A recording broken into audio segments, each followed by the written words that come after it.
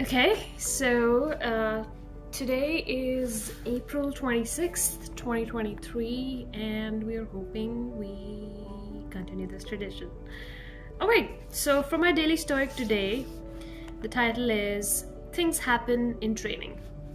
When your sparring partner scratches or headbutts you, you don't then make a show of it, or protest, or view him with suspicion or as a plotting against you. And yet you keep an eye on him, not as an enemy or with suspicion, but with a healthy avoidance. You should act this way with all things in life. We should give a pass to many things with our fellow trainees, for as I've said, it's possible to avoid without suspicion or hate.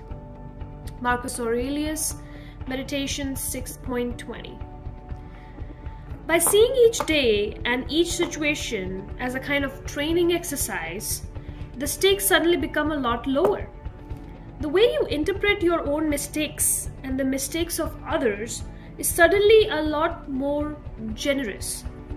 It's certainly a more resilient attitude than going around acting like the stakes of every encounter put the championship on the line.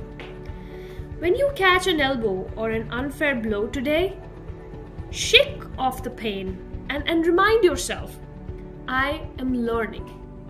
My sparring partner is learning too. This is practice for both of us. That's all.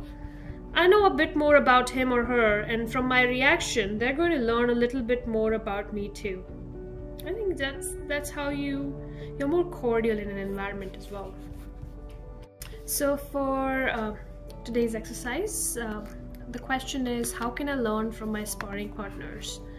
I think when Marcus probably wrote about this, sparring partners were basically, your companions in your training for, I don't know, for war or something. So the sense of a sparring partner in current times could be a lot of things. I mean, it could be your partner, like your life partner, your husband or your boyfriend, or it could be your colleagues, the people who you work with, and you're basically training with them and you're learning to be better at your job, learning to be better as a person, as a professional. So how I can learn from my sparring partners, as I think about it, is I focus more on a few key points.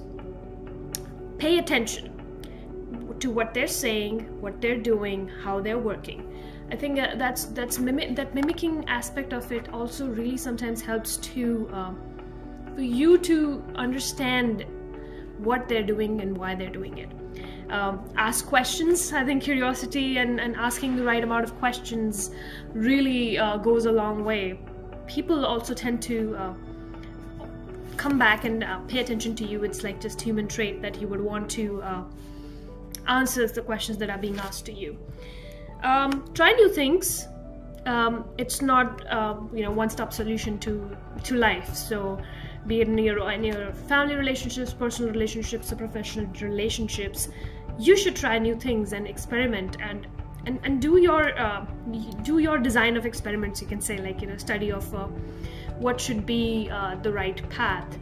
Analyze your performance, how you're doing it. I think that constant check on a daily basis, weekly and monthly basis is really important, and we always do, like, what did you do this year, so that check back is really important as well.